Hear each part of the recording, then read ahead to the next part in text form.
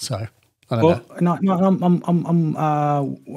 If you look at people like Colin Benders, who now started their own cryptocurrency as well on Rally, that's a whole different thing altogether, of course. Colin Benders has started his own currency. Yeah, and the abbreviation is, of course, VCA. Wow. That is the most futuristic thing I've ever heard. How was your day? Well, I started my own currency. How was your day? Yeah. Like, all right, mate. Talking about nefarious, okay? No, but that was just I was surprised to see that, and it's well, of course you do see now that El Salvador of all places have embraced Bitcoin as their go-to currency next to the US dollar. I'm curious to see what's going to happen there. Well, I don't know. I do remember being in Cambodia and paying it with dollars. I remember thinking that was weird. I was like, I'm in Cambodia, but I'm paying with US dollars. Like, wow. Oh, yeah. Well, for a lot of places, either the US dollar or nowadays, especially in Africa, where the euro has become quite a staple currency. It's interesting to see, of course. Yeah. Bonkers. Absolutely. I just saw Split Radax say, well, the Colin Benders currency should have been called Bendcoin. I just had to laugh at that. That's so many bends. Yeah, of course. Well, it's will it blend or will it bend? Yeah. So first off, Alex, Mylar Melodies, thanks so much for joining. We're already 3 minutes past the hour.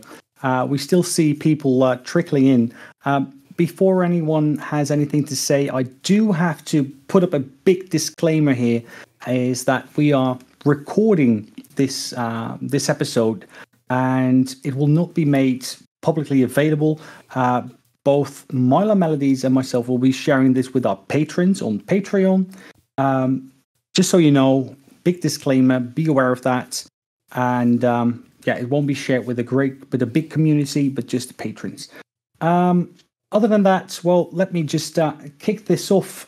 First of all, everyone, welcome to the Modular Clubhouse, where we have hopefully weekly meetings with people in the Eurorack sphere, whether it's Eurorack makers, Eurorack influencers, or really, really important people like Mr. Mylar Melodies himself, Alex.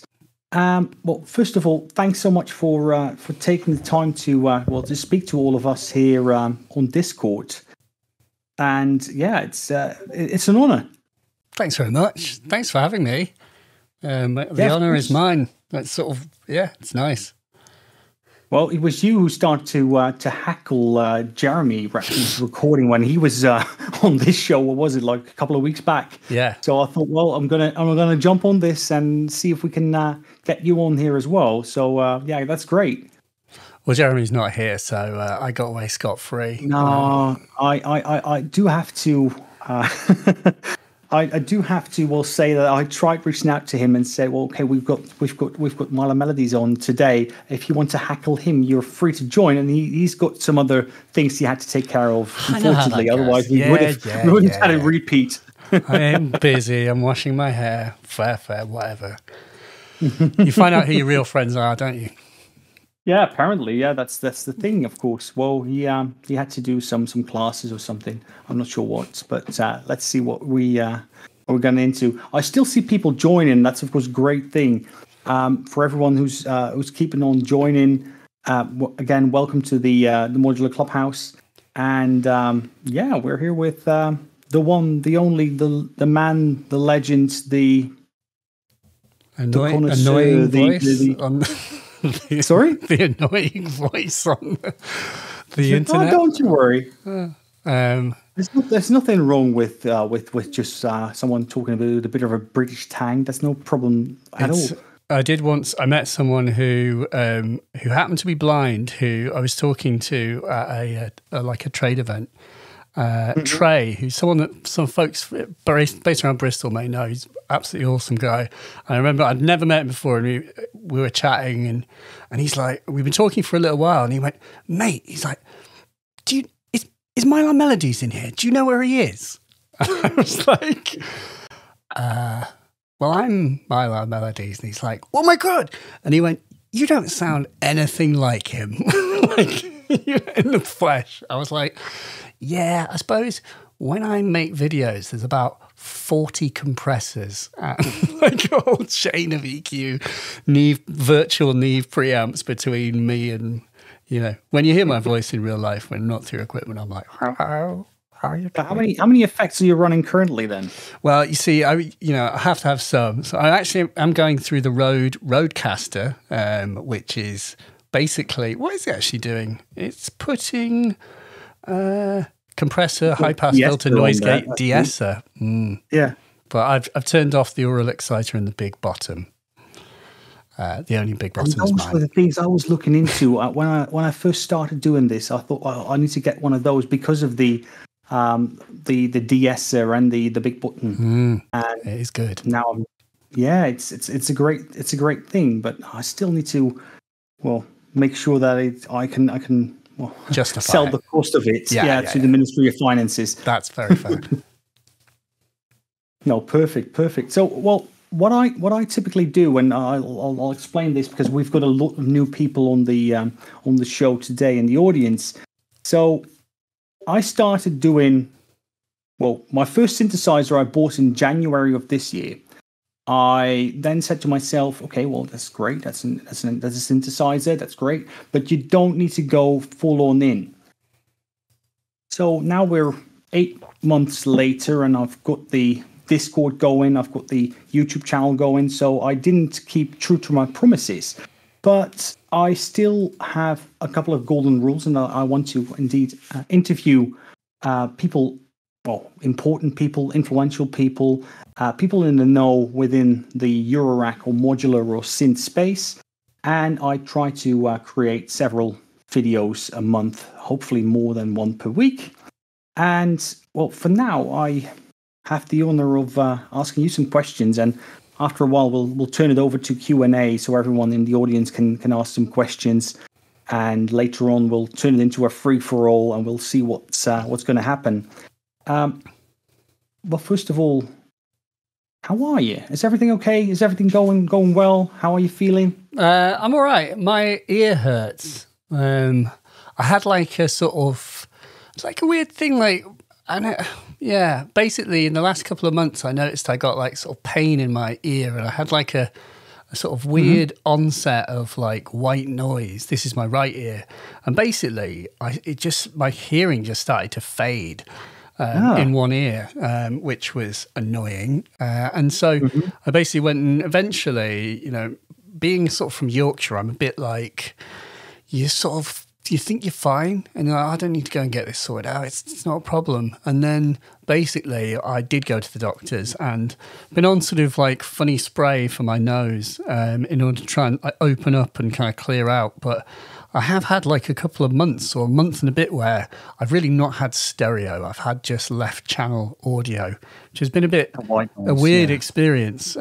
Basically to lose stereo when I came to realize that I was like, things like the Polybrute made me realize how much I valued stereo in synthesizers, like synths that have like auto panning, where you can like pan the voice left and right. It's literally the best. Like, it's absolutely the best feature. And I was like playing with the Op 6, and I was like, where's the auto pan? Why isn't there an auto pan? Why doesn't every synth have this auto pan? Anyway, which is a very long-winded way of saying, like, I was suddenly very gutted. I was like, I don't know. You think like stereo is a sort of I think Kraftwerk described stereo as a luxury because they talked about live shows. They were like, stereo is a privilege because only people who are in the dead center of this sort of the venue get the full benefit of it. And so I had to sort of wrestle with this idea that I might lose stereo, but my hearing is actually improving. And although I've had ear pain today, like I can actually hear, I'm starting to be able to hear again in my right ear, which is good. So health-wise, okay. Although, look after your bloody ears. Like I do have like some noise-induced like hearing loss, but that's like 4 to 8K. I'm now like, whenever I EQ things in the kind of 4 to 8K region, I just tend to like leave well alone. Like I'm definitely, you know what I mean? You always think you're going to, I can't hear it, so I'm probably going to break it. Do you know what I mean? And especially when you're EQing things like the podcast, you're like, have I just made this really ear-splitting for everyone except me? These are questions that keep me up at night. But are you reaching out to others to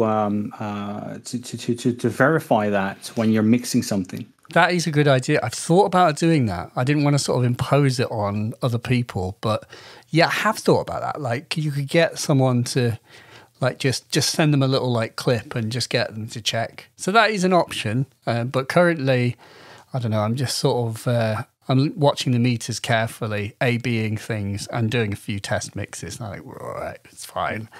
I've had no major complaints so far. Okay, as long as they're not, hopefully it's not things like tinnitus, of course, because that's of course the thing you're dreading. I'm assuming. Yeah, of course. Oh wow. Well, I do hope that that's not gonna continue, of course, and it's just that you're gonna wake up tomorrow with all of those problems gone, of course. Or what the doctor says, well, you take this pill and it's gone. Yeah, yeah. That would be great, of course. So from a perspective within the journey that I like to describe here, could you tell us a bit more about how you came into contact with music from an early start and how that still influences the things you do currently? Yeah, like not from a particularly musical. Well, sort of am and I'm not. Like my parents aren't really into music tremendously, which is, I think if they heard me say that, they'd be like really horrified. Of course we like music. I mean, in fairness, my dad would sing. He would sort of go and like sing in local choirs, and you know there was a musical society, and there was a sort of concert at the end of the year, and he was involved with those things. But he never put records on. It's not like he ever was like, son, come and listen to this Bach record. He never did that, although he did sometimes put the Bach record on, but not much. It was never like a particularly musical household, but my sort of influences were definitely my brothers. I have like 3 brothers older than me. I'm the youngest one, and they definitely influenced me. And like older brothers, for those of you who have them and will know, it's kind of, they are tastemakers. So my older brothers were playing lots of different stuff to see what I would be interested in, but it was kind of Orbital, which was the kind of breakaway, band. Orbital, basically, when my brother played me that, I was like, wait a minute, like this, what's this? And that was definitely the music that I first got into. Although I did listen to like Beastie Boys. My other brother was, and sort of is still a DJ, kind of a dabbling DJ, but who's, we're quite similar in many ways, in the sense that we're a bit mad. We just buy things and really enjoy obsessing about equipment. And he bought he bought an MC303 and an MPC 2000 to go with his decks because he wanted to try his hand at production. And basically that MC303 was literally the first bit of music equipment that I ever tried. So there was kind of that thing floating around, and that was the catalyst for kind of getting into electronic, or actually seeing if I could make electronic music, because I had access to these a few little boxes, and I had the music being played to me that was, I was being played electronic music, and it's that mystery of like, how on earth is Orbital made? How are they doing this? I saw them play in Sheffield in 1999, which was actually the first gig I went to, and it was just like that sense of like, how are they doing this? Like what university did they go to that teaches you how to wear like lamps on your face and operate like banks of sort of strange machinery? How on earth do you learn how to do this? And of course, at the time, there was just like the burgeoning internet, although I don't know if we had the internet at that exact time. You had to kind of just... Around 1999, it could be, yeah. Oh, yeah. But we didn't have it immediately, was the thing. And so, and it was dial-up. Yeah, but yeah, I was reading future music magazines that my brother had, and I kind of started to piece it together, and sort of it's really weird. Like many years later, I would end up doing some reviews for Future Music Magazine about modular stuff, like some of the first modular coverage that they had. And there was a part of me that was just like, when you were 15, this was the magazine that you learned from, and now you're writing for it. Like, how cool is that? Like, that is bonkers. Like your boyhood dream come true, right? Yeah, just like, you just feel that sense of like, wow, how has this happened? But the answer is, it took a long time. It took a long bloody time of just working. Hard work, supposedly, yeah. Teaching yourself how to use this stuff, making lots of mistakes, buying lots of early noughties music equipment. Things like the SH32, if anyone remembers that one. That's a weird one. Where on earth has that gone? And like, yeah, very odd. The SU700 as well was a piece of equipment that I owned, which is just like, you know, SU700 is a tragically strange piece of sampling technology from the late 90s, was it? Or it was early noughties, but it's just like no one treasures those now. And I don't think they'll ever come back. Do you know what I mean? They're not high time or high due, a sort of some kind of hipster resurgence. Like they're just going to be consigned to the bins of history, or maybe not. What do I know? It's going to disappear in the annals of history. Yeah, this is literally what they said about the 303, isn't it? Like, I know if only I'd known at the time. If only I'd known. Yeah. But of course, I didn't know what the value of those things was. Even though, you know, one of the first pieces of equipment I bought was an RM1X, which is an absolutely astonishingly capable live sequencer. Like, you can just do incredible work on that. It's basically the sequencers that are, I think, from what I understand, not being that much of an expert on it, but they are basically the sequencer derivatives from the things that are in like the QY700 and, you know, as used by Square Pusher and co. So it's just like I had really good gear. I wasn't using it in the way that I would use gear now, but that's hindsight for you. Oh, but that also has to do with, of course, with the information available to you at that time. Because nowadays, if you want to learn something, you just go to YouTube and you find it and you are immediately educated. And that was, of course, different in those times. It was. It was also like, in a sense, I didn't have a brother that was like, go and learn about Detroit techno.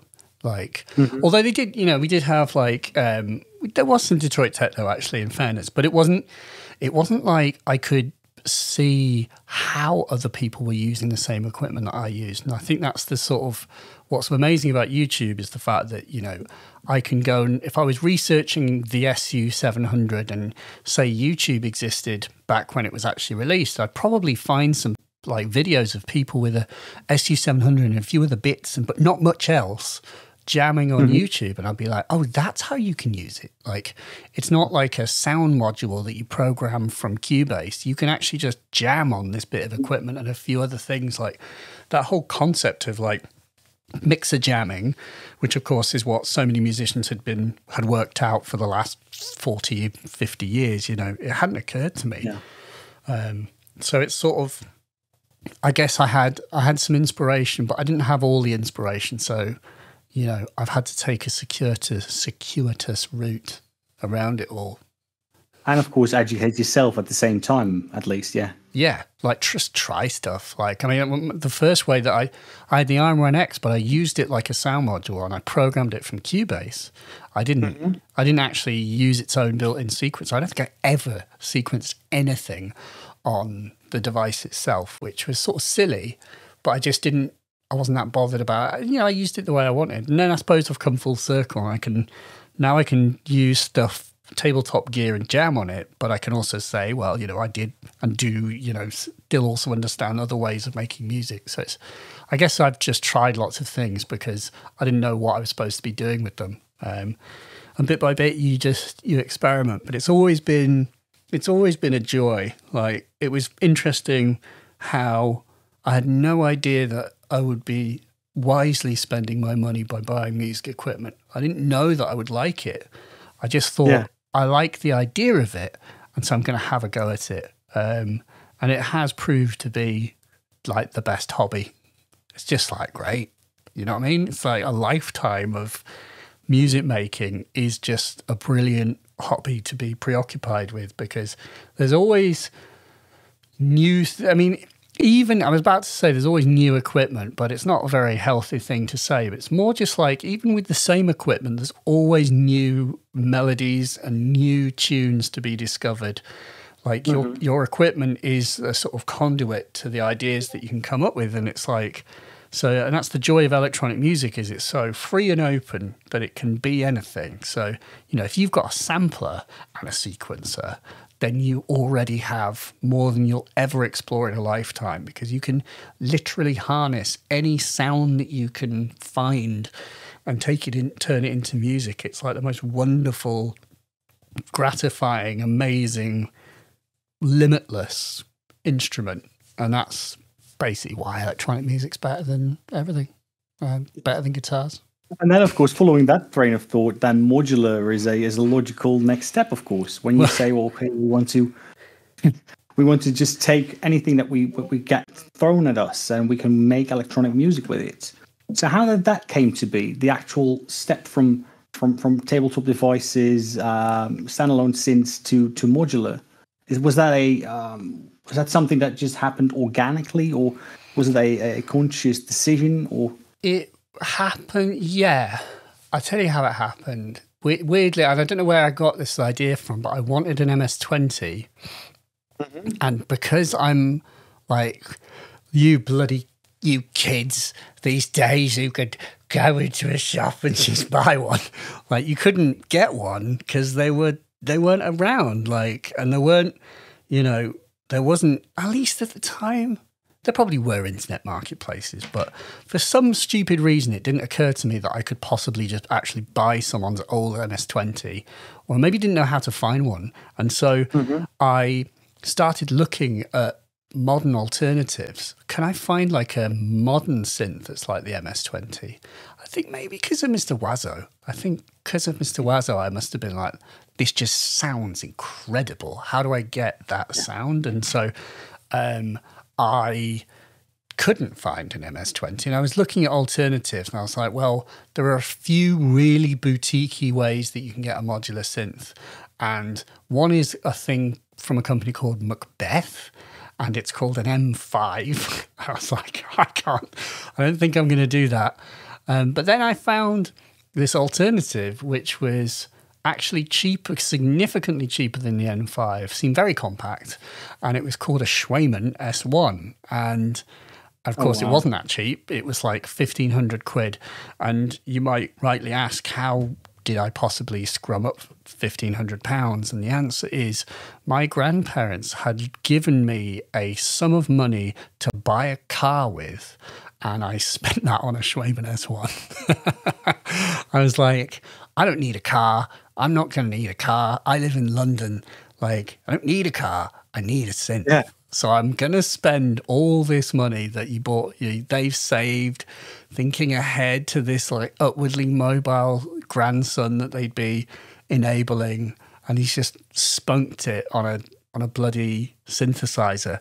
And that is exactly what I did. I spent every penny on a Schweiman S1. Hoping that you would show up every weekend in your brand new or second-hand car. Yeah, I guess I was a bad still, grandson. Was a great investment. It really, well, hey, you know, see, this is the thing. I think actually it was £1,700 because I recall I sold it for £1,500 because I sold it in 2008 for £1,500, and of course we all know that Schweiman S1's become far more valuable, and I could have sold it for a lot more money, but when I tell you what I sold it for, I sold it to bankroll more travel when I left my job and went to travel around the world. So actually, I think I probably spent, in fact, I unquestionably converted the money that my grandparents had bought for me to buy a car into the best thing I possibly could, which wasn't a Schweiman S1. It was international travel, because that is ability again. Yeah, I suppose. But that trip was by far the best thing I've ever done with money. So I can't particularly. I think it was actually, it's all worked out very well. But the Schweiman S1 was awesome, but it wasn't an MS-20, because what I really wanted was this filthy, dirty brutal, wild thing. That's what I thought a modular synth was going to be. And the Schraman S1, though, I discovered is capable of filthy, dirty, wild, but you really have to kind of know it well enough, and I probably didn't. And I remember getting some wild stuff out of it, but thinking, this wasn't really it. And when I got back from traveling, I was like, I really want to try again. I want to find some dirty little wild modular synth. And at the time, Dupfer had come out with the Dark Energy. And I was like, look at that. It's tiny, affordable. This is about all that I can scrounge, money for at this stage. I'll get the Dark Energy. And I got the Dark Energy and sold it within a week, because it was like I'd tasted a sort of, I don't know, it's probably not I don't know where I'm going with this analogy. It's like I tasted some kind of forbidden fruit and I wanted the whole tree. I wanted all that fruit. So I was just immediately, it was obvious that I needed I needed like a lot more than just what the Dark Energy was capable of. So I was like, right, get rid of it. And then I started to invest in Eurorack. And that's, I don't know when that was, 7-8 years ago, maybe 6-7 years, something like that. And then it sort of snowballed, as it does. As I think everyone in the audience can attest to, that's how it typically starts. It starts with that yearning, and then of course once you dive into it, then it happens, of course. But I've read about the journey you then had to actually go from working with modular into actually filming videos that you say, okay, I wanted to sell some modules, and I started to make videos of those. But when did the actual realization come? Okay, but this is something I can keep on doing, and not just for to sell a module or to get a module. I think it was a gradual thing. It's not. There's no point where you just go like, I make videos about modular synths now. And I'm trying to. I do try and broaden it, because that's not.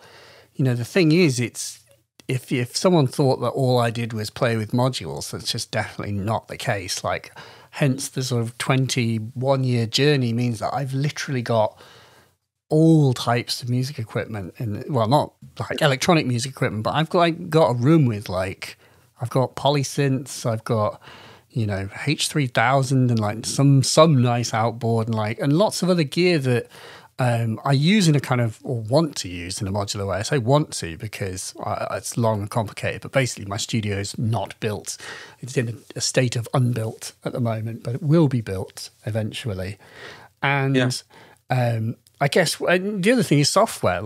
I'm actively been making music with software for 20, not 20 years, but probably, no, it is bloody 20 years, because I started on Cubase and MIDI sequencing and so anyway, it's just it's not just one thing. Basically, it's all things, and modular is a part of it. And it's a great system because you can build systems, because you can build these little instruments that can be focused. It's just really easy to be non-focused with, and that's the poison of it, isn't it? That it's easy to just sort of pile it on like I wanted to pile it on. But I just like with the rest of electronic music, I took a circuitous route in, I learned, and I've already, even now I've got a lot of modules that don't make sense. They don't work together. They're not part of a system. And so, it takes time, but it's nice having them in the sense. It's not just nice having them. It's nice having them because then sometimes if you think, I really want to build a system to do this, then you've actually got the means to do so. You've got, I'll put this together and they become a little thing. But it is hard. I forgot where we were going with this and what the question was, but it was something to do with making videos, which is, what point you realize, I don't know.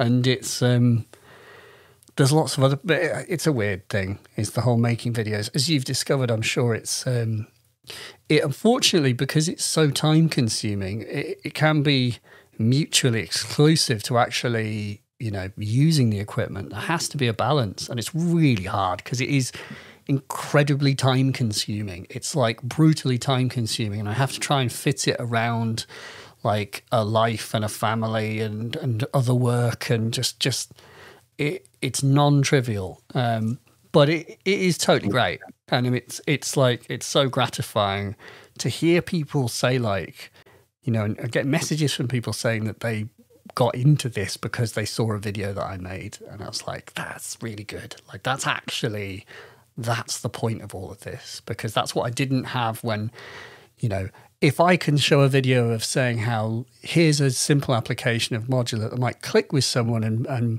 and show them a way that could be that they lead them down a path and they'll follow their own nose, you know, that's just amazing. And that's what I didn't have when I was starting out, because I didn't see how I could be doing tabletop techno with my RM1X and my SU700. And where would I be now if I'd worked that out at that point? I don't know. It's all fine. It's all come full circle. I've learned things along the way, but it's awesome that we can inspire each other, and, you know, in an immediate and global way. If you seek inspiration, you'll find it on YouTube. Like, it's just amazing. Yeah, and of course, well, as you say, well, you want to inspire people, and of course, we probably the best known example of that is, of course, Ben Divkid, who actually credited you to inspire him to start on his personal journey, and that's of course a great feat that I'm assuming you're quite proud of. But that's of course that is the key thing here. Is of course, it's on the one hand it's educating, it's inspiring, it's challenging people as well. Yeah, it's fun to be provocative, I suppose, and that's like, I see that as part of what I'm supposed to be doing, is just like asking questions, pointing things out. I don't have the answers, like, you know, and anyone who's looking at like the live system thing should understand. I'll be like, wait a minute, like, he seems to change this completely after thinking he's discovered the way it works. And it should be readily apparent that it's because I'm literally trying everything that I can. And that's part of the luxury and sort of the role, I suppose, is that I'm able to get hold of things more cheaply, or, you know, even for free in some instances. So I can just try things, and then I can just publicly explain, you know, did they work or not? And I suppose at the end of the day, all of it is personal enough. So I hope people realize that it's like, you take from it what you want. You know, if you are looking at what someone's doing, and I'm super inspired. Like, recently, I mentioned this before, but like this guy, Olan, OLAN ! I watched like a couple of his videos. I came across him, and he's like a modular performer, techno guy. I was just like instantly inspired. Like, and I mean, by watching what he's doing, how he's certain things that he's doing. For example, he's got like, oh, my monitor's just turned off. Hopefully, oh yeah, you can hear me. Can you hear me? I can still hear you. No worries. Okay, good. What was he doing? Oh, he's got the WMD performance mixer that's got mutes built in while you add on. And I'm like, using push button toggle mutes. I was like, you absolute legend. Like, that is such a useful system for being able to switch things in and out very quickly. And it's something that is a common workflow, I hate that term, but workflow thing in groove boxes and physical devices, Electron things. All of them have buttons that toggle things on and off, because that's just what happens when you have buttons as your way of doing it. Very few of them have switches, like, you know, physical switches, but so many modules have physical switches, because in modules it's the simplest way of doing it, because you can just wire things through the switch, and when the switch is off, then it breaks the connection. And it was a bit of a eureka moment of realizing that if you go to the trouble of finding modules that have push button switches, you can much more easily turn a bunch of things off and turn a bunch of things on at the same time, and thereby kind of flipping things in and out, sort of, you know, swapping things on a sixpence. Excuse me. And yeah, it was just like, that was from going on a bit of a YouTube binge and seeing how this guy was using it. Another one was that he had the LS1 light strip, and he'd wired it so that would just high pass his whole mix. You know, he was having it so that his whole mix was going through a high pass filter, and the LS1 light strip was controlling that high pass. So he could just drag his finger down and make the whole mix go like whack, you know, and sort of high pass up for your big sick drops.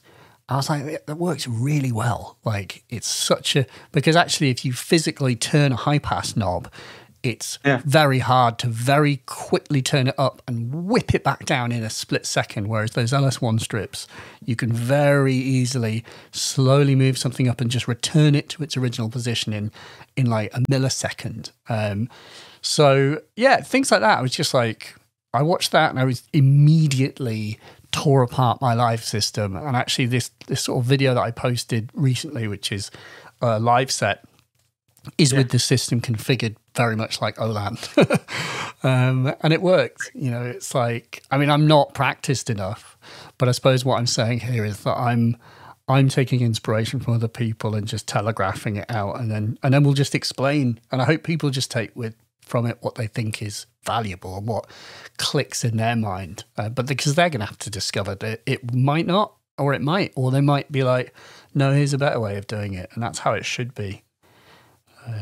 Yeah, absolutely, and it's all about that cross pollination of all artists. That's going to drive ourselves to further greatness, of course. I've got so many questions for you, Alex, but I do have to open it up for the audience as well. So.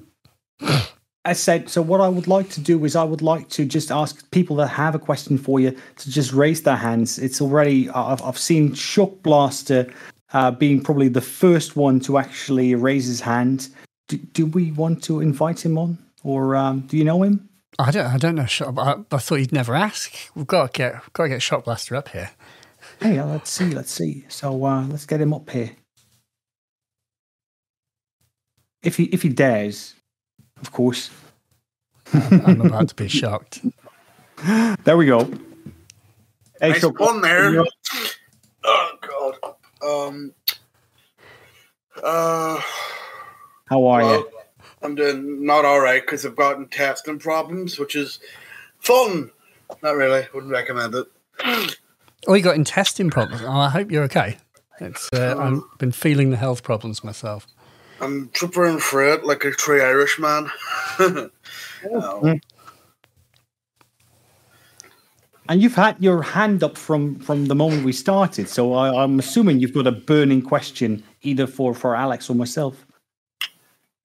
Actually, not a burning question, but I did. I'm not very good at talking.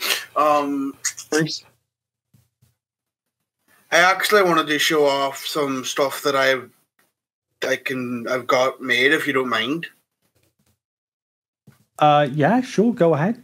I'll post them in the companion channel. It's basically some voice acting I've done that I'm okay with showing. Because they're all feel free to share, of course. Yeah, no problem there whatsoever. Because I am making a Transformers game, and I'm voicing some characters from the game. Nice. That's really nice. No, but feel free, and we'll. I think we could say we'll listen to it, of course. Yeah, I've also got music made for the game as well, and it's actually, I'd say, pretty, in my opinion at least, it's decent music. Mm-hmm. Sounds legit. Post that as well. Can't wait. But yeah. Oh, perfect. We'll listen to this. Any additional questions? Let me just move to the next one. We already have. Who do we have? We've got Ursa Solem, of course, the lonely bear, who's got a question. Go ahead. Hi, Jesper and Alex. Thank you for doing these shows. They're always really informative. I just wanted to ask Alex, after having seen several of your videos and the systems that you've built, I've noticed that there is often a tendency for single, uncomplicated modules that have like one very specific job, and that you tend to use a lot of them to achieve like one single kind of concept, like in the way that you would use sequential switches, for example. Mm-hmm. So I guess like my question is, like, when do you like how and when do you make the decision to choose like a single component made of several smaller modules that will achieve one purpose, as opposed to reaching for something like Mimeophone, which can do like several different things at once? Yeah.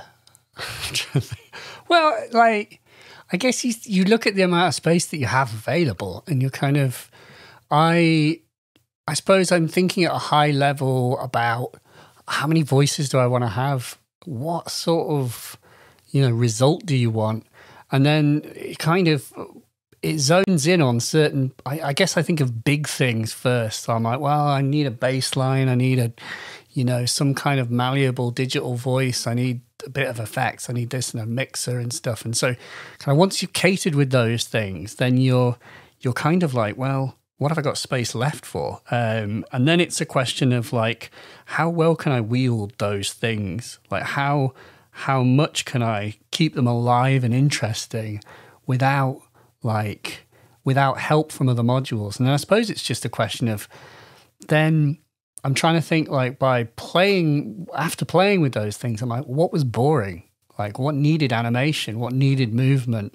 What was I trying to do that I couldn't? And I suppose those kinds of questions lead you to say, well, I really need to like tickle this with a bit of like LFO. And so now I need to fit an LFO. And now it'd be good if I had a few, and here's the module I have and it'll fit in space. And so it's sort of thinking in those terms. You then start to fill up the edges, fill up the corners as it were. And then you're like, oh, I've pretty much run out of space now. And then it's a question of, how well can you wield it? And then you just have to like look in the mirror and be like, well, I'm still finding that X thing is hard on this system, or it doesn't sound very good, or it gets boring, or it isn't dynamic enough or whatever. And then you can sort of go, well, what has to go? And it's iterative. I'm not clever enough to think always from the start, like exactly what the entire patch will be. But I try to just think in terms of like the problems I'm trying to solve. And then if you learn the functions of and there's not that many modules really at the end of the day. Well, there are thousands of modules, but I mean like when you think in terms of functions, there's not that many. There's like routing and like filtering and thinking at higher levels about those. And you think, well, I'm trying to do that. You arrive at a point where like, I'm just trying to do this, I'm just trying to, I don't know, if it was, let's say, make things alive, then you might think, well, if I had a sequential switch and one LFO and I wanted to modulate multiple things, then I could send that one LFO into the input of the sequential switch and then sequentially move it around the system. Or, do you know what I mean? It's sort of that kind of thing.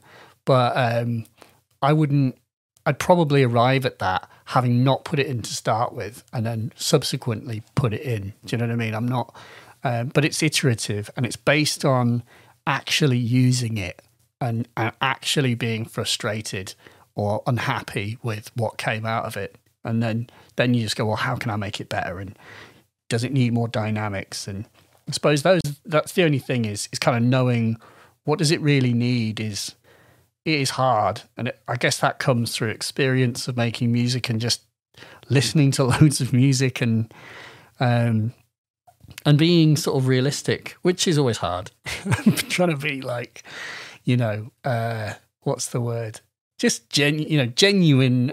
It's hard. Like it's that difference between taking like snaps on your phone and taking like actual photographs are two different things. Like just snapping versus carefully composing photos are two different sort of beasts. And I suppose it's the same with making music on a modular. It's like just making some sound on a modular is not the same thing as producing complete music, and it's just trying to be realistic about that so that you can be honest about what's coming out, which is hard because it's so easy to be like whatever you've made is great, but it's only when you listen back weeks later and you're like, when you've lost that sort of initial honeymoon period and you're like, actually no, it's crap. And I've been better off just doing this in like Ableton Live.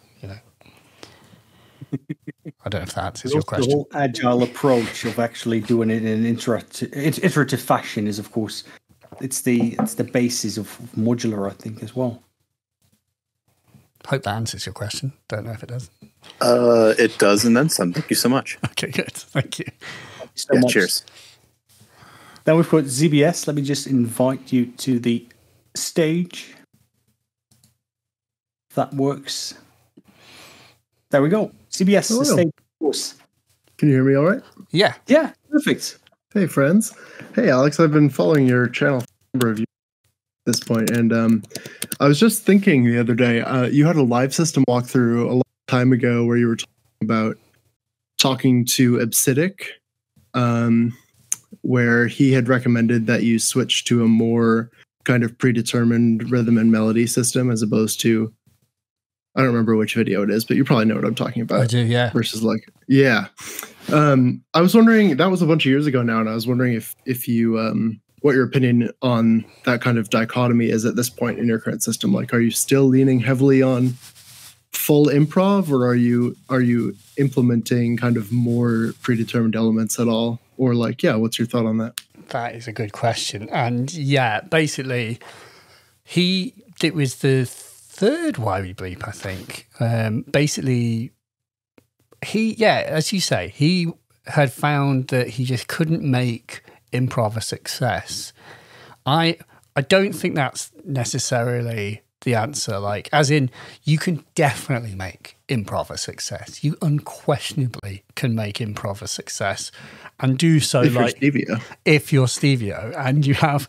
I think it requires like if you've got a big enough system and if you've got a focused enough style where it's kind of okay that it sounds samey, for want of a better term, and harsh though that may sound, is like. But if it's a certain type of music, then that's fine, and it is fine, and it can work, and it means that you know what you're supposed to be making.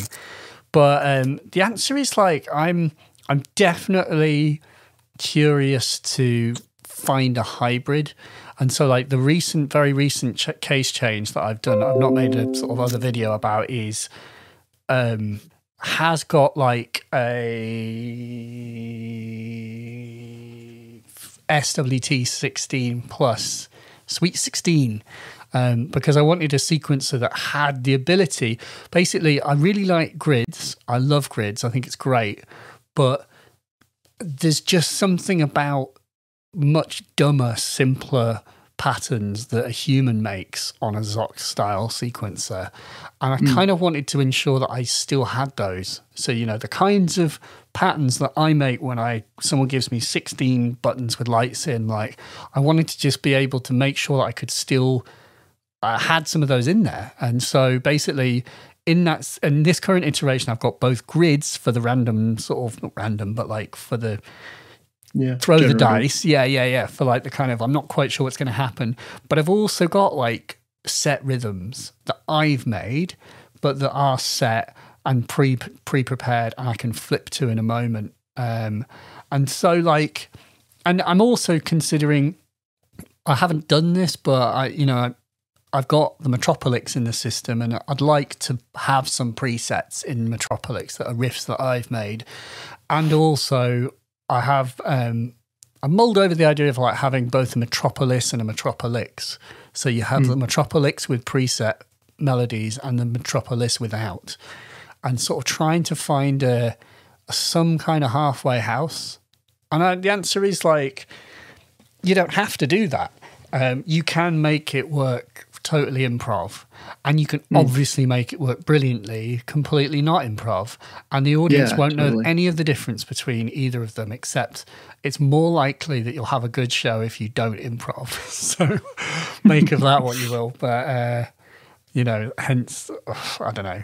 It's, I don't have a good answer, in the sense that there's no, what I'm doing is probably going to lead to worse music, all things considered, than the alternative. But it's a totally different process, though. Yeah, I hear you. Yeah, it's difficult. Like, but then if you were to predetermine it, then that's your show, and you have to keep rewriting your show for people to hear different things, and that might be fine as well. I don't know,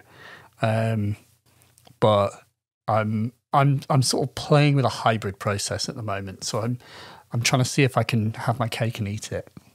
That's awesome. I feel like there's a bit of a dearth of like a style of module that has a generative system or like a algorithmic system like grids, but then that you can also like set it and then edit it. Like it would print it onto a onto a Zox sequencer, then you could edit it. I feel like that would be so useful. I have actually suggested this exact idea to companies, and they won't listen. Oh, yeah. They don't listen to you.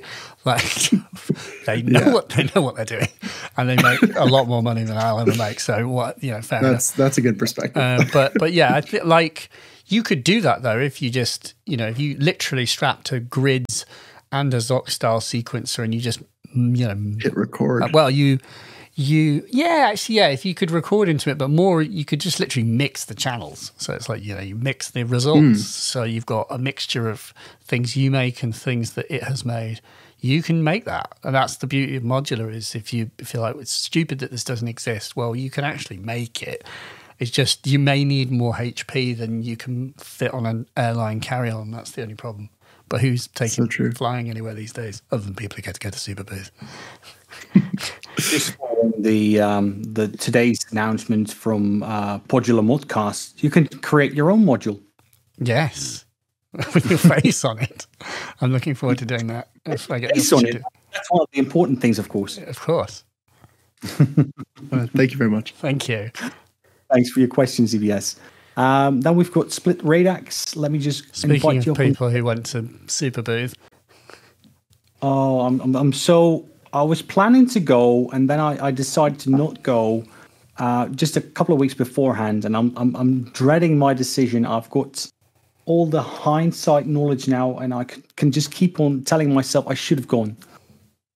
I should have gone. Should have gone. Yeah. How was it, by the way? Great fun. Hello, everybody, and hello, Alex. How are you doing? I'm all right. How are you? I am good, thank you. I'm just recovering from Berlin. I was going to say, have you got like a sort of 4 or 5 day hangover at this point? Yeah, it's like that. That's why my voice is kind of even a bit lower than usual.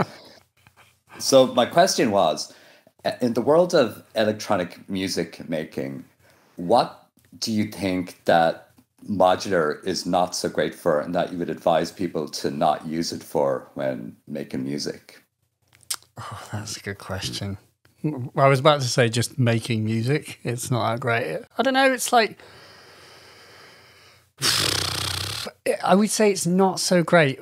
This is a sort of stupid, weird thing. I don't know. I mean, there's about 1 billion things it's not great for. I was going to say for getting fast results. Like, I'm thinking of, if you've got your, as you do, 2 of everything. But I mean, if you've got like a Nord, a Nord lead, and you've got a load of presets in it that you love, you're going to write music a hell of a lot faster than you are if you try to invent each sound from scratch in turn with a modular synth. And maybe it means that you have to be disciplined and actually separate the sound design and the writing process. But modular is just like, it's just not a quick way to particularly do anything.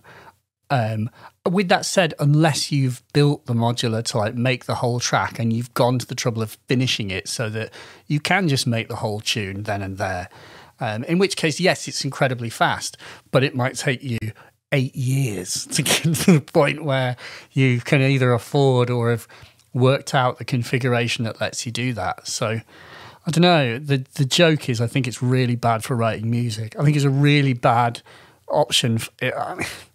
Potentially as like a sound module. So I can also imagine, if you've got your Circlon and you've got the expander and you've got a few basic modules, then you could treat them like you've got like 5 SH101s in front of you and you can just quickly tweak them and stuff. But it's not quicker than using a 101, which is a far simpler, more elegant device where everything's set up and you're not going to have like, oh no, I've accidentally pulled out one of the cables and so it doesn't really work properly. It's just not particularly quick for writing music. That's what it's terrible at. But I think if you have the discipline to separate sound design and writing, you've got plenty of time. But I don't know. I'm not that patient. I don't know if you when you're circloning, are you doing all synthesis or do you actually sample? And do you create the samples on the fly? Rarely sampling. It's almost all just straight out of the modular, the synths. Because it's quicker, basically. Yeah, basically, yeah, because the sampling just slows you down. Exactly. But then there's this sort of litany of artists for whom, like Square Pusher and Aphex, where it's like sampling is art form and sampling combined with hardware sequencing, which I mean, I get the sense that like people like Square Pusher, he's literally just, he has, I suppose, a very limited amount of things that actually produce the sound. Like he's got his Orville and an SH-101, a CS-80 and a bass. And so it's like, you've got a limited selection of inputs and you've really only got one effect. So maybe it's not so painful. And I know he's built his own sampling like rig in Reactor. So maybe he's built something that's efficient to sample to. But I don't know. It's just that idea that like if you were using a modular, if you thought, well, I'm going to have a modular, a sampler and a sequencer, which is something that I've thought about. And I'm not built, but I will be building into my VCS3 case like a Model 15, but like a modular Model 15 with like, and I think it will be amazing. And I think about that, like, wouldn't it be cool if I had that Model 15, a sampler in the Circlon? But I think it would just be really bloody slow. I think it would be much better if I just separated the processes, spent like 2 evenings just making sounds and throwing them into the sampler, and then spent the next 2 evenings just writing music, using those samples, but with the modular switched off. It's just that thing of like, it's a rabbit hole that is unproductive if you're in the heat of actually trying to write melodies. That's separating the sample library making from the making music is a good idea as well. Yeah. In fact, I interviewed Tony from Make Noise, and he said, what was his exact words? He was like, sampling is like kind of this one stage. He was talking about the digitact versus digitone. And he's like, you know, all things said, I'm kind of a bit more drawn to the digitone because sampling is like one step removed from making music, a step that I kind of don't feel like taking a lot of the time. I don't know exactly what he means because it's like when you're just trying to like write a tune, you're like, I just can't be asked to now stop writing music for an hour while I find the perfect sample. So I really don't know how like DJ Shadow did it. Answer, very in depth. You what? Sorry. In depth. I can't tell. A really in-depth answer. Yeah. No worries. Great question. Thanks so much, Split Radix. So maybe then a quick question in the meantime. What was your biggest, surprise or your biggest news from Superbooth, Alex? What happened at Superbooth? Yes, there were quite a few good things. I'm just trying to think through what I'm actually like. I don't know, like I'm trying to think what would I actually want to possess? I do like the idea of the Super 6 desktop because that thing is just like the Super 6 is just absolutely stunning. Like it is a stunningly amazing sounding synthesizer. And at some point I've got to have one. But so the desktop sort of appeals, maybe also because I don't like the kind of baby blue. And I don't like the grey because it's grey and blue when it should really be like black and orange. Like, I really don't know why they don't do just like a Jupiter colour scheme one. And if they did that, I would just get it. Like, I don't know. Anyway, they're forging a different path. But I thought that the Nymphs sounded like amazing and is sort of like, yeah, like that just sounds incredible. Like, and it's sort of, it's a bit like a Juno. Maybe it's a bit like a Jupiter 4 as well. I'm not sure. I haven't dug into like massively, but it just seems really like vibey and like a great thing. Like a little 6-voice Juno style thing in a tiny little box. Should be celebrated and is wonderful and great.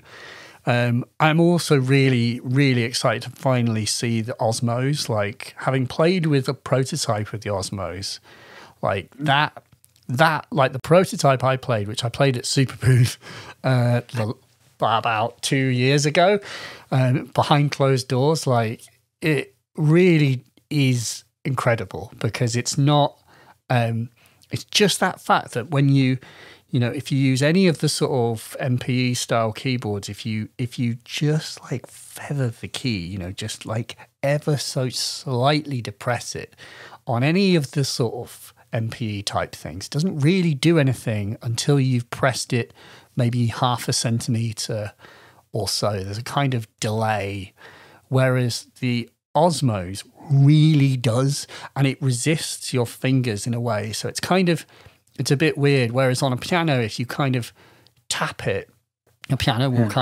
key will kind of fly down, and sort of this doesn't really have that because it's pushing against you.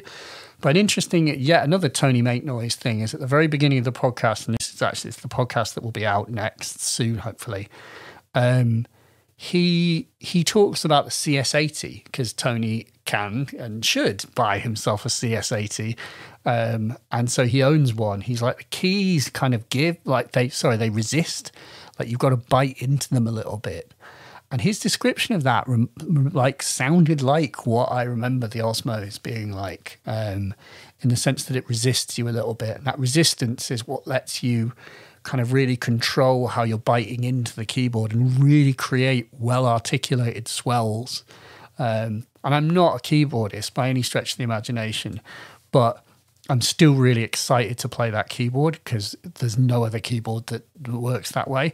And from a synth perspective, like the Egan Matrix is just like, it is just like mind-blowingly deep when you consider that you can apply like logic operations to the interconnections. It's like patch cables with logic built in.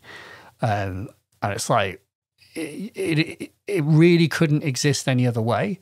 So it's not like, do you know what I mean? As in it's going to be far more powerful. It's going to be a very powerful modular synthesizer that is also polyphonic, and it also has the most expressive kind of way of interacting. So it's sort of, it really is like, it's going to be an amazing thing when it finally comes out. It just sounds crackers. So that, there's loads of exciting things. I can't remember what else was. I don't know what was your sort of exciting takeaway? Well, one of the things that I truly loved, and I see a lot of things happening in the chat as well, is I've been in contact with Gur for quite some time from Tiptop, and he's been quite secretive over the last couple of months. Yep. And I'm like, okay, what's happened to Gur? I'm not sure, because typically I got pretty quick responses from him, and he was always sharing what he was working on, and he went silent for a while. And then, of course, the whole thing happened, and I was just surprised and intrigued because they've done what everyone was silently dreaming about. I think I actually managed to forget entirely about that, and that is by far the most exciting thing that has come out of it. It's certainly the most exciting Eurorack thing. Although you can get the Egan Matrix as a Eurorack module, so I suppose that's. Oh, yeah. But given how much I was bigging it up, then I think that has to be exciting too. But yes, you're absolutely like this Buchla Tip Top is bonkers. Like that is, it's very interesting. It's very interesting. Both as a product, and it's very interesting the pricing that they're going for. I'm excited to see it, and like I really hope I can get hold of some of it. And so I don't know, it's the Buchla stuff is, I don't know it very well because I've never had an opportunity to really play on it beyond playing music easels. Right? It is mythical. Like, who do you know that's got a 200 system or a 200E? I mean, I know a few people, but it's just not common, and especially the older systems, they're not. They're just not. So it really is a great thing, a great democratization of something that would otherwise be unobtainium, and it's I'm just like hungry for more now. I'm like, bring them out and let's roll on the next things. Like, you're going to do the Marth or whatever it is, and the 292, I guess, is the sort of, isn't that the obvious? I don't know much about Buchla, but it's kind of like, those are kind of a couple of the other sort of big modules that you'd assume, and I'm sure they will do at some point. But yeah, good on Gur, and like, he's such a good guy. He's such a really genuine like dude. So I do wish them all the best. I hope it all works out. Well, I'm pretty sure it will work out, because I think that the whole Eurorack community was standing on their chairs when that news hit. Definitely. The biggest problem he's going to have is, of course, what all the makers have currently is, will they be able to produce enough? Yeah, I don't know what. Yeah, I guess it's. I don't know to what extent they're affected by the chip thing. I mean, I know the chip thing is a huge issue for the microcontrollers. But then there shouldn't be any microcontrollers in this stuff. But if you were doing like a Marth, I know that there's that clone one that does use a microcontroller just because it's an easier way of doing it. I suppose it depends the extent to which or how they're doing it.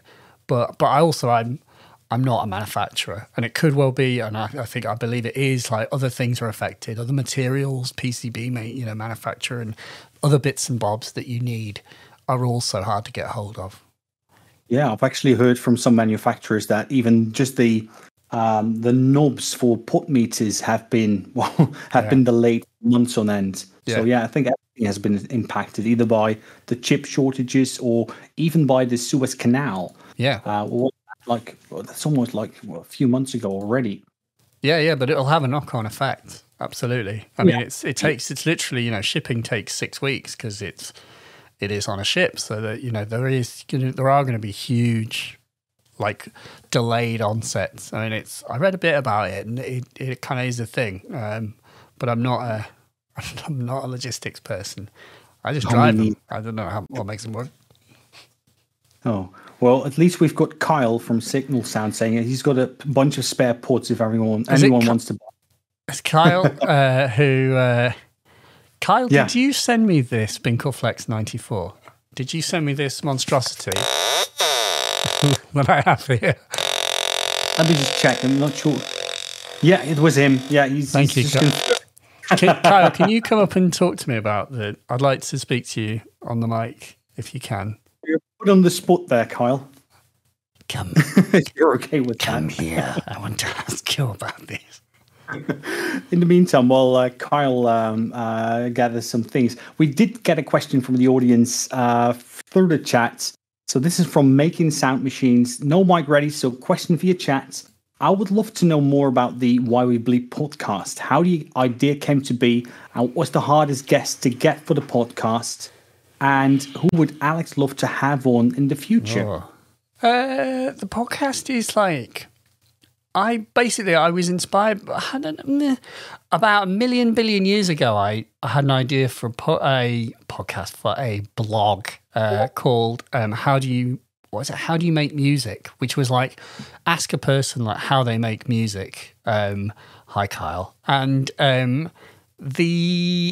basically that I didn't really go anywhere with that. And then podcasting became a thing. I enjoyed and listened to podcasts loads, and I got invited to be on a podcast. This sounds really big-headed, but I was like, I really enjoyed this.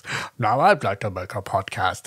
And so it's kind of that simple, really. I was just like, well, I can kind of, this could be a thing. I could do this. And I know a lot of these people, like saying, sort of talking to Gur and Tony from Make Noise and stuff, like, because I've been involved with, making videos and going to shows. I kind of met a lot of these people. I've met a lot of the press, and I've sort of met a lot of artists. And I was like, well, I've got like connections with people who work in the music industry and stuff. So I've kind of got a lot. I realized I've kind of got hookups so that I could get in touch with people. And so that's it. You just kind of make a start and try. And it's great. It's a lot of work.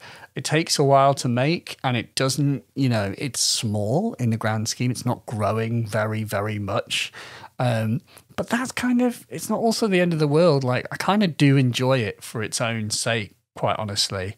It is great to do. And it's, in terms of like hard guests, I'm trying to think it just depends. The guests that I haven't had on yet are the hardest ones, the ones that I'm trying to get through to, but who either are too busy or not interested. It's that thing. Not everyone's up for such things. Not everyone feels comfortable doing podcasts too. There's been artists who would have thought would be amazing, but are kind of like, I'm not really comfortable physically or emotionally with going and doing podcasts, which is cool, It is a bit weird, and it's that sense of, I think some people feel like they'll be, which feels odd to me because I know I wouldn't do this, but I think people are thinking like, oh, they'll be put on the spot and asked technical questions. People who sort of even operating at a high level might feel that kind of, that sort of, what's the word? The fraud of, oh, am I going to be quizzed about things that I don't know the answer to? I'm like, well, I'm not going to do that, obviously. I'm not here to like say that I know more about something than you, which I obviously don't. So it's, I don't know, but it's great. Vulnerable, of course. Yeah, of course they're vulnerable when you actually have them on the spot and you do ask any question. Just like Kyle, now. Come on, Kyle. It's just he's breaking his sweat probably. Right. I'm just looking at the dog. It's the dog face. Hello. Hi. Is that working? Yeah. Hi. Hi. Hi. Hi. Hi. Hi. Tell me about Kyle. Can you describe the Binkleflex 94? Yeah, it's well, you invented it, right? Yeah, I did, little I did. made up synth sponsored message thing, and then I drew one as a joke, as some like marketing stuff, and then you asked what was new at Superbooth. You said there wasn't going to be anything, and I'm like, the Binkleflex is a thing. And then I ran and put one together. Just pops one together. But what is the actual, who is Emil Carr and what is False Ascension? What actually is it? Right. So he's a friend of mine. Right. And we made these for the Glasgow Maker Fair like 4 years ago as like little kits. People could come and just like put one together, like learn how to solder kind of thing. Is it like a 555 kind of buzzer thing? Yeah, it's an Atari Punk console. Right. It's two 555s, which, to be honest, I don't know how it works. It's like just two square wave things, and one like does pulse width, kind of, and one kind of does pitch, but not really. I mean, for viewers, I can just I'm holding a little like a pink box that has two knobs. One that says pitch sorter, kinda PWM, and not line out but lime out, and also has some patch connections, which if you lift the lid you can see that they're connected to absolutely nothing on the other side, and it's like it makes PWM sound, and it's got a bit of that like, has anyone heard of like the crack deuce was that sort of like mad like Dutch like touch synth thing. I remember like finding that online, and there was this, I got the bits to build one and then never did anything with them. It kind of reminds you of that, like kind of. Do you have any pictures of this on Instagram or on Twitter or anything? Yeah, I don't know. It's very old now, but it's like there's a few of those kind of little like mad gadgets that just like make wicked bug music when you sort of mash them with your fingers. But yeah, no, thank you, Kyle, for sending me the Binkleflex 94. That was funny because it literally was like they sent it in the post without letting me know. I was like, oh, it's here! Thank goodness. Yeah, I was hoping that would be okay because I realised that's slightly creepy that I couldn't pick up where you live. I was like, no, I think at this point, like we're all friends here. Also, what I liked especially, I shared that on Instagram, like along with the video of my son playing it. And one of the people who liked it was the Chemical Brothers. So I was like, oh wow! I was like, well, yeah, sell one to Tom and Ed or whatever. I'm sure they'd buy a Binkleflex 94 for their lovely studio. I do have about 200 of those PCBs. Yeah, well, maybe start with one. I mean, yeah. I mean, we made so many to get the cost down, basically. So the full cost of that kit's about 50 pence. Oh wow! All the parts. That doesn't diminish its value to me. No, absolutely. I mean, the most expensive bit by far is the battery. Yeah, wow. It's a nice battery. It's an industrial Duracell. Yeah, it's lovely. Yeah. But yeah, thank you very much for my lovely gift. Problem. Yeah. Did you share that in the chat, Kyle? Because people are interested to see or look it up. I'll have to. Yeah. Yeah. Yeah. Hey, you work for a shop. You've got some to sell. I see how this could work. I'm not gonna. No, I'm not. I'm not gonna inflict that on anyone. Give them away free. The box is from Winterbloom, by the way. Is it? Yeah, so that's their little kit boxes they do stuff in, which is really nice. It's the perfect size. I just posted a picture of it. Yeah, there you go. Gaze upon the majesty show as well of the Binkleflex. Great to have her. Binkle is the name that we call our son, so it's he's Binkle. Yeah. Perfect. Anyway, so let's see. So we've got Vega, who's been raising their hand up for quite some time. So I'll just invite them to the audience, to the stage. Sorry. Big fan of your work in Street Fighter 2. Thank you. I'm glad you like what I've done in Street Fighter. It's a lot of fun to train. So when I ask my question, I got to do it in a very special way because I bothered to set it up. So,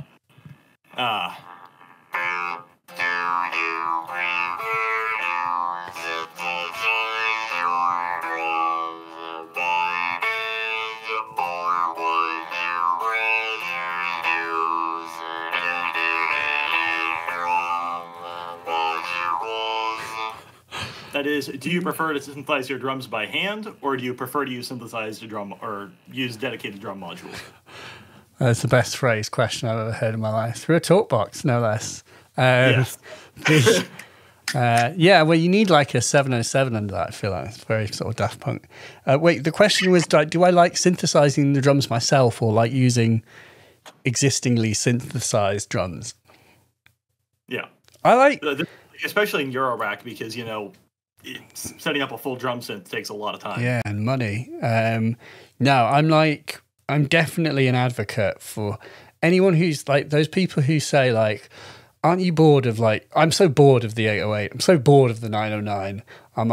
I'm really not bored of them. I honestly think I will be in my grave unbored of the 808, the 909, because it's just like, at this point they're like, it's like saying you're bored of guitars or something, which some may say that, but it's, they're just instruments at this point. They're like, they transcend like the idea. I'm trying to think the best way of putting this, but there's just something, not timeless is the wrong word because obviously they're of a particular time, but there's like, they're so ludicrously functional. They don't need to be changed in a sense. So they have a function, but what I would say is that things like the 808 and the 909 would absolutely be like the first thing I reach for, but I would like to, and I do like to augment them with other like weird drums that we haven't heard before, like so using like the Basimila Ceteritas or like the Akemi's Taiko and something on top of 808 and 909s. I think it's, I don't know. I'm not, with that said though, I do love the idea of like synthesizing drums and having the patience like talking to Split Radix about, layering up your sampler with loads of drums that you've made yourself is obviously a great thing to do and doesn't take that long. Like if you've got a reasonably decent patch, like I had a Boom Shack, like the Audio Damage Boom Shack, and I was like, it's time to, I got rid of it, but I traded it in part to get the VCS3 style case that I have from Too Many Synths. And so I just exported loads of sounds. I just did like a whole session. And, it's so quick. Once you've kind of got something set up, it really doesn't take that long and just blast out like 100 different samples. And so it's totally worth doing. It's just, at the end of the day, I just love those traditional classic sounds. I think they still sound amazing, and I'm not bored of them, and I will happily dance them all night long. So that's why like the Roland TR8 I think is one of the best drum machines that you can buy, because it's like, it's so like ludicrously playable in a way that actually certainly the 808, I mean, if you're Jeff Mills, then 909 of course as well, that's fine, but it's just the TR8 with sliders, with big buttons, clackety buttons, it's really usable, and it's got like the 808, the 909, the 707 and the 606 and the 727 and I think it hasn't it? And so it's supreme. Like it's all of those basic classic sounds that sound so well together and or individually and in combination. And if you just burn it a little bit through an analog heat or stick it through your Mackie with the gain turned up, it just sounds great. And you can just get on with the process of writing music, because I feel like there's enough sort of decisions that we have to make in electronic music. If you're tasked with inventing the sound of a bass every time or a lead every time, and it's like, well, at least the drums, I don't know. It's like another thing to have to think about when these other sounds, they sound great. I have no issue with them. I don't feel compelled to reinvent them.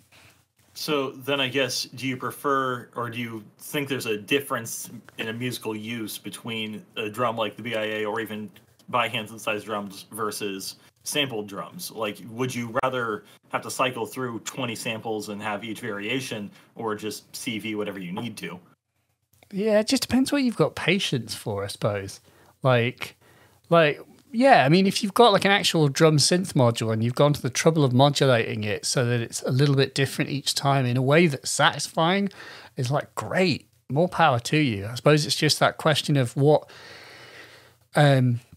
I've been watching videos from Dan Worrell, who does videos about FabFilter stuff. And there's a thing that he talks about, which is really interesting, where he says, because a lot of people are like, is FabFilter the best? Like, but are they? But are they the best? Are they the best EQs? Do they sound the best? And he's like, well, at the end of the day, it's like whether or not they sound good isn't as important as whether they're fast to use, because actually speed is a huge advantage when it comes to mixing. He says the mixes that you do quicker will generally be the better ones, because you don't have listener fatigue and other factors that he can vouch for. He's certainly more experienced and a better mix engineer than I am, but I see his point. It's like being able to do a mix more quickly, it's better. And it will probably make more of a difference than, if you use some, AMEC EQ or whatever that's, from the 1970s. It's harder to use, but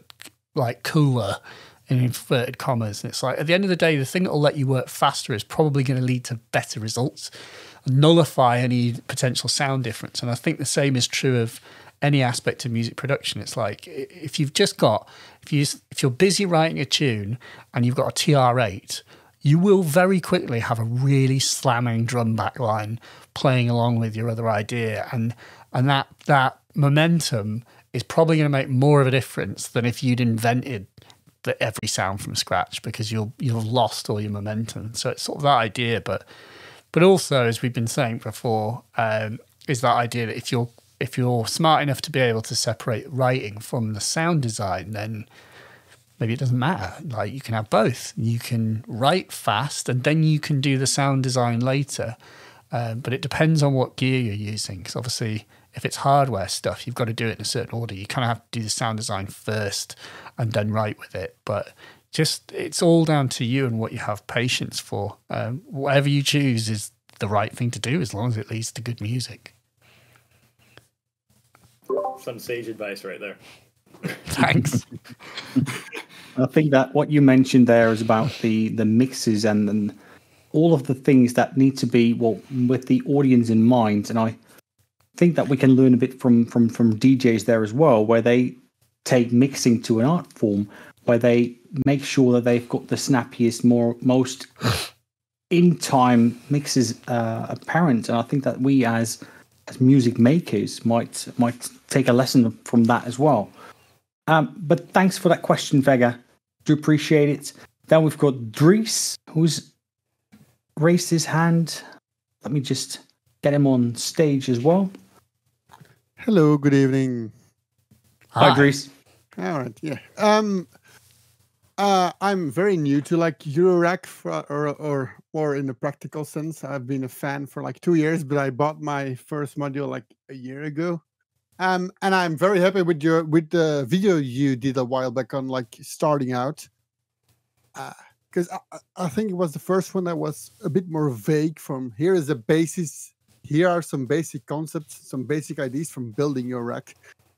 The problem I've been running into is like there's so much stuff for like if you look for a sequencer, there's 700 choices or more. And I wonder if you have any advice for like people who are drowning in the choices they have. Yeah, it's hard, isn't it? Like, yeah, I mean, state the bleeding obvious, of course it's hard, but like, as in, yeah, like if you don't know what you want, like how, you know, I suppose it's just, yeah, it's difficult. Like, it's just a question of how. There are lots to it. Like, on one level, you could just say, why don't you just get the simplest possible sequencer that you possibly could? Like, get something that's like, works like a Moog 960, where it's just 16 knobs in a row, you know, like the Dirt for Dark Time. It's that sort of idea. Or like the Dirt for A155, you know, go with something that's really simple. And probably, if I had any advice, it's if you're not sure, and especially if you're new to it, is definitely err on the simpler side. And not like because it will be easier, because it will be easier, I suppose. That is one aspect, but more just like, I think there's still so much to be explored with even just simple sequencers. You can use them to both modulate the sound of things as well as the pitch of things, you know. And there's enough to keep you busy. There was enough to keep Tangerine Dream busy, you know, with very similar things in the 70s, where like, and you'll have a really good time because it'll be really obvious what's happening. There won't be much to get your head round. And so I suppose I can always universally recommend like a simpler approach. And it's just like, even to the point of it being almost like childlike. But that's fine. Like the whole thing, I laugh when people say like the Buchla Music Keys looks like a toy. I'm like, you say that like it's a bad thing. Like I literally would see that as an enormous plus. Like something that looks fun and inviting and playful is like, that is literally what I want. There's nothing more I could ask. I don't want things that look brutal and strange and esoteric and odd and, I mean, yeah, I suppose there are things like maths, but like, but yeah. So, in answer to your question is like, if you have to choose between anything, I would say pick the simpler one, and in that sense, because also the other aspect of that is, you know, and I think I mentioned that in that 10 questions for modular synth beginners is this idea that the smartest thing that you can do, the most grown-up thing that you can do is not buying complex modules that just do everything in one, but is actually buying really, really dumb components and then getting enough of them so you can build complex behavior out of them. Like that's actually the galaxy brain way of using modular. That's actually the point of modular. And it is actually the more advanced thing to do. So, you know, in a twisted way, the most advanced thing is also a most applicable thing for when you're just starting out. It's just just buy lots of Dupfer modules. Like if you just bought a whole system full of Dupfer stuff, everyone would be like yawn, look at your system. But you'd probably, you know, you look at Stevio, he's the perfect example. It's like he's got really basic Dupfer modules and yet he can make the grooviest things out of them. And that's because he didn't just buy complex things on purpose. So yeah, buy simple things, really dumb simple things, and then just buy a big enough case that can accommodate lots of them. And you can then, you know, be as simple as you want to be with it. And as you grow in your knowledge, then it won't be about just buying more complex modules. It'll be about finding more complex ways to use the ones that you already own. Like that's actually the better way of doing it. And you'll learn far more in the process. Yeah, thank you. That's what I've been having the issue with, from looking the most bang for my buck, and then you get things with like 3 menu levels deep, and yeah, it's something that looks cool, but it's fun. How do I start with that? Yeah, exactly. Yeah, no, I would say avoid it. Just go simple, and it'll probably be cheaper. You can end up with 2 sequences, which is way more fun than having just one. So, you know, definitely that's the way to go, I think. Yeah. It could be. Thank you. Yeah, you're welcome. Thank you. Perfect. Well, thanks, Dries. So that's actually the last hand raised on this marathon Q&A session that we've had here. So I'll then take the honor in asking you the last question, Alex, if you're up for it. I'm ready. What kind of question would you like to ask me? Oh, that's a great question. Yeah. What would you do differently if you could do it all again?